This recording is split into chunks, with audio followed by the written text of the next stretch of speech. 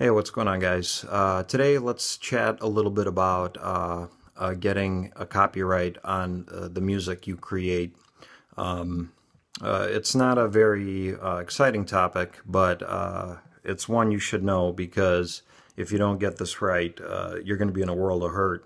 And I'm going to use a personal example to show you guys what that world of hurt looks like.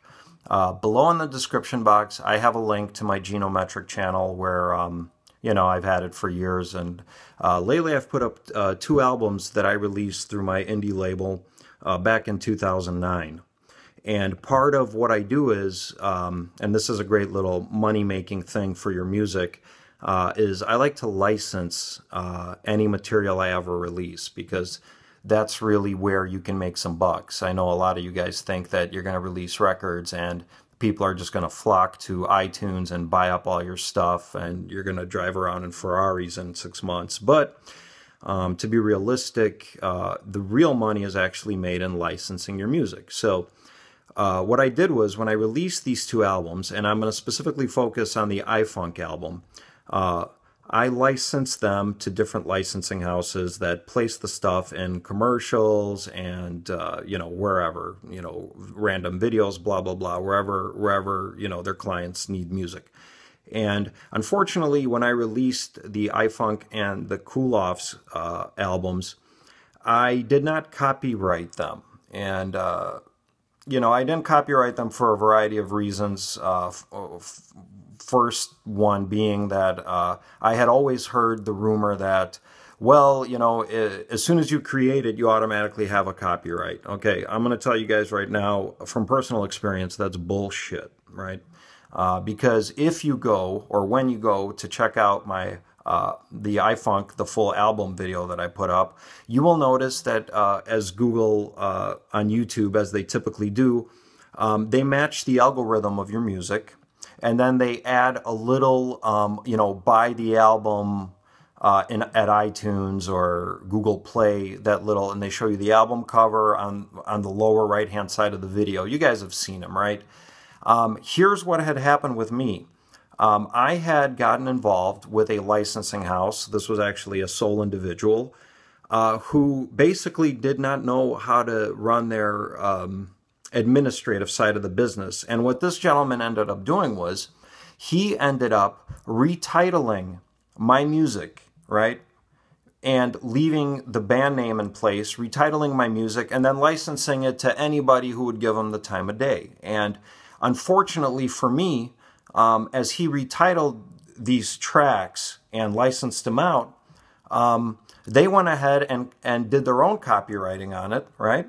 And guess what now? The original song from iFunk that I released in 2009 is now being used to advertise somebody else's compilation of my material, okay, with a changed song title. Thank God they kept at least the band name the same, because in other cases, the band name has been changed too. All right. So now, as far as YouTube goes, or Google, they think that anytime they hear a song or art that I created, I no longer get credit for it.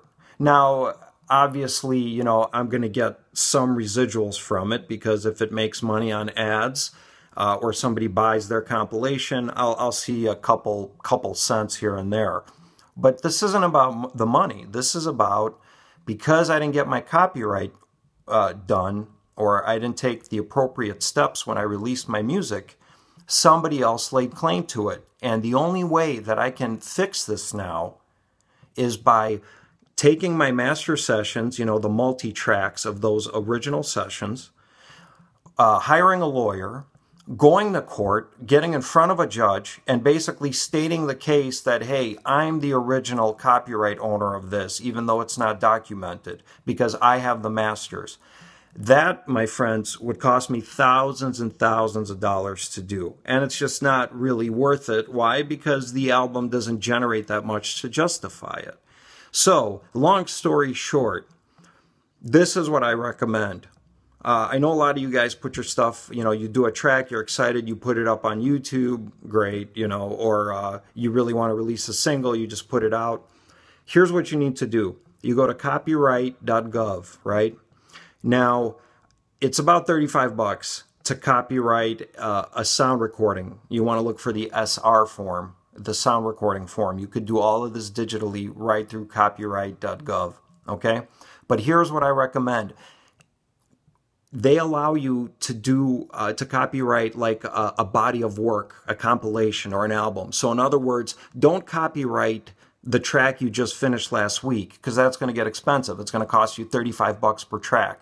What I suggest you guys do, before you put anything online, and I'm not even talking about official releases, I'm talking about before you put a single track on YouTube or you upload it anywhere, you basically create 20 tracks, create 30 tracks, and then you go to copyright.gov and you copyright that as a compilation. So that's not a bad deal, because now you're paying about $1 a track to copyright it. See, and what's interesting about that is, if you end up licensing one of those tracks, and the same thing happens to you like it happened with me with my iFunk and the Cool Offs albums, when somebody else, you see one of your licensing guys has renamed your track and they're advertising basically on something you created, and it's on your platform, it's on your site, you can click dispute copyright claim with YouTube. And the first thing that YouTube will ask you is for your claim number. And if you copyright your stuff, you can give them that claim number, you see? So you can save yourself this headache, because it's really heartbreaking.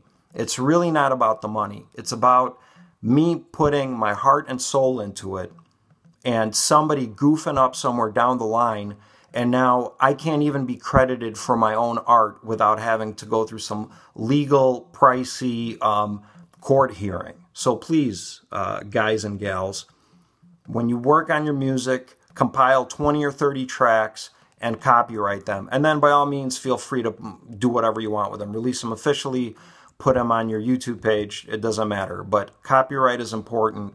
Always copyright your stuff before you publish it, okay? That's it. I'll catch you guys in the next one. I got a couple interesting things I'm actually going to be going over with you shortly. So I'll see you then. Peace.